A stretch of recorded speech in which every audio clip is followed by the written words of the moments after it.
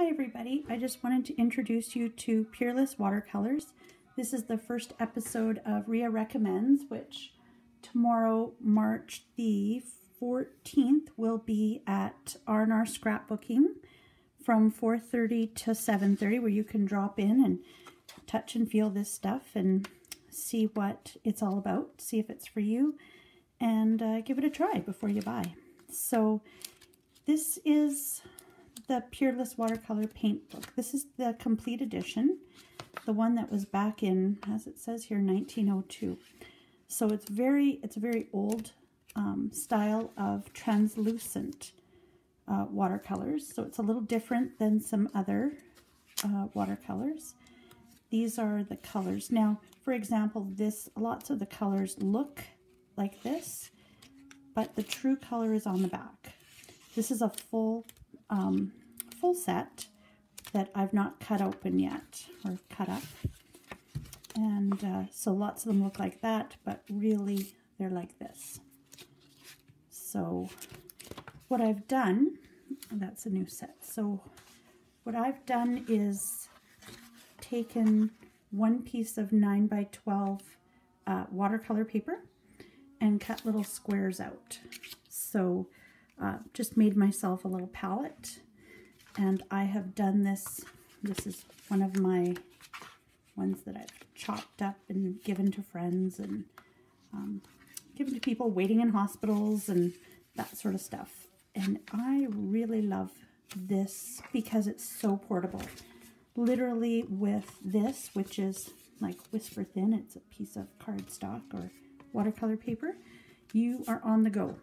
So you just throw that into a page protector with some stamped images and a water brush. I mean, I have fancier brushes, but for the vast majority of what I do, this works just great. So what I thought I would do is show you, now I'm going to give a disclaimer, I am no expert, but I painted this little guy. It's, I believe 3x4 or thereabouts. It's a penny black stamp. And it was super duper easy. And if you would like, I can show you quick how to do it. And, or what I did. You can do whatever. And all I have over here is a little, either a Kleenex or baby wipe or something like that. So I'll just get started here. I'll try to be quick about it. I haven't done this videoing before. This is Wisteria Violet. Now again, these are the original 15 colors here. Whoops. And then these ones over here are extras that I added in that I use quite a bit because there are other sets than just that complete, what they call the complete edition. So this is just wet. You can just sort of see, maybe. And the first thing I'm going to do is just grab a little bit, and this is just Canson watercolor paper. And I just do little bits. I hope you can see that okay. And I just slowly blend it out. Now if you'll notice, I'm not squeezing my barrel, I'm not getting any more water going in. And you could quite feasibly just do that, and it does a nice little blend. But what I like to do is then turn it the other way and grab a little bit of the deep blue, or any other, I mean, you can blend any two colors, and they just sort of blend back in. If you go, ooh, that's terrible, well, you just take some out too. And, or then go back in with this the other way to make it a little darker.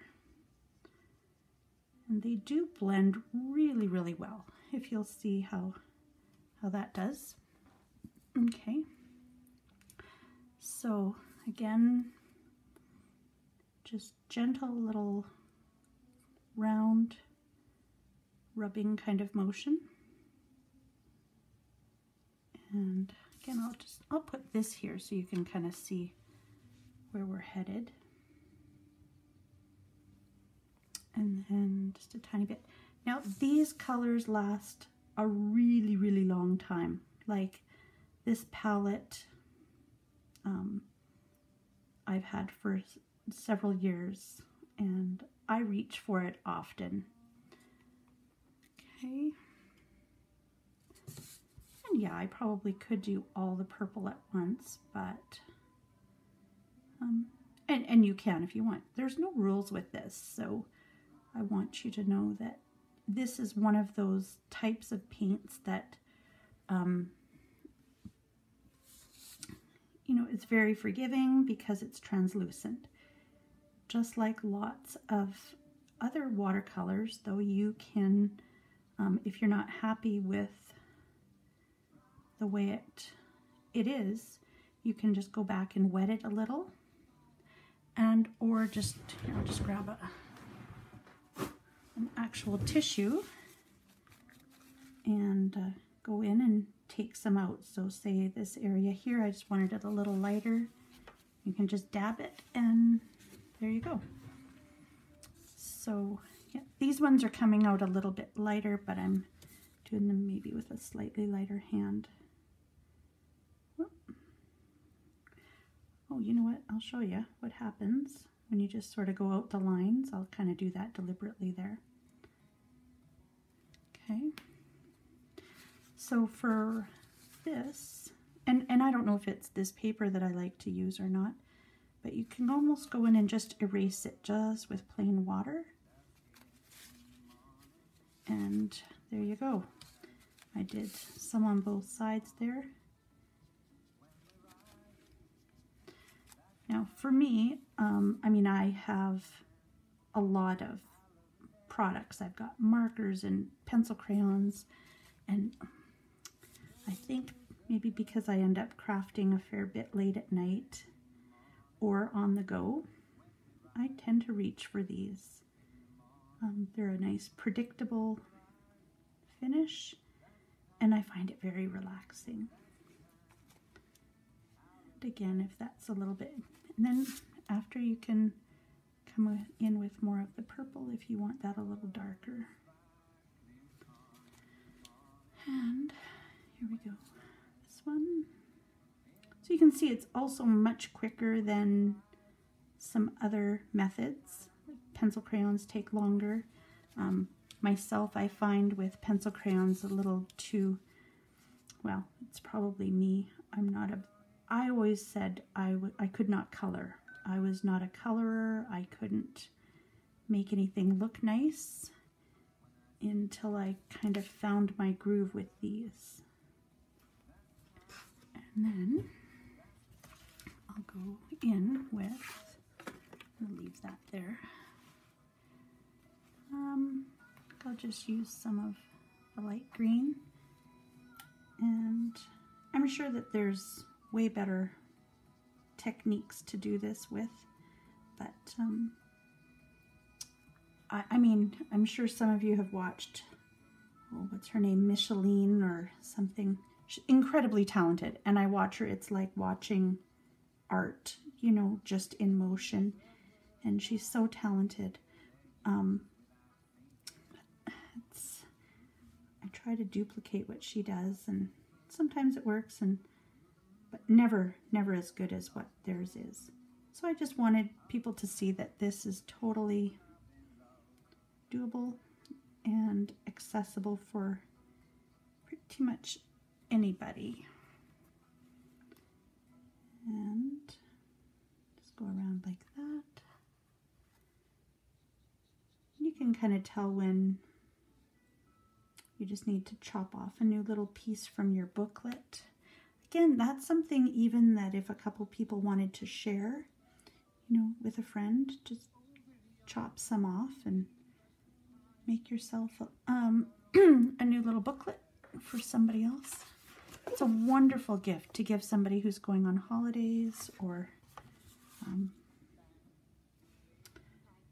know, someone's going to do a lot of sitting, people with kids, I guess everybody. Anyone has doctor's appointments and hospital visits. And so that's the actual painting. And then with this, you can just add a little bit of, that's a little bit not what I wanted to do. That paper is very forgiving. You can just wet it up here. Go in with a little bit of the sky blue And just juice up a little bit of backgroundy blue. I hope you haven't been too bored. I probably should learn how to do the editing and the forwarding and fast forwarding, speeding it up. No, Jennifer McGuire, I am not. Like I said, you guys are my first victims, but I did want to make it accessible for people who couldn't make it into the store tomorrow. Peerless also has a really great starter set for $4 that has 8 colors. Now I left that one at work because I was fiddling around with that there. Again, you know, if there's anything that you're not liking, you just wet it up and erase it. Okay. I know I must have got, you know, anytime you do brush or something like that in your craft room and it gets on paper, it's a little bit messy, but just wanted to give it a little bit of a backgroundy color. But certainly didn't have to. Okay, so there you go. That's your quick introduction to Peerless watercolors. I hope you'll give them a try, or pull out maybe some other watercolors that you have and tackle some you know, some stamps that maybe you hadn't been using because they seemed daunting to color with. Just maybe one sec.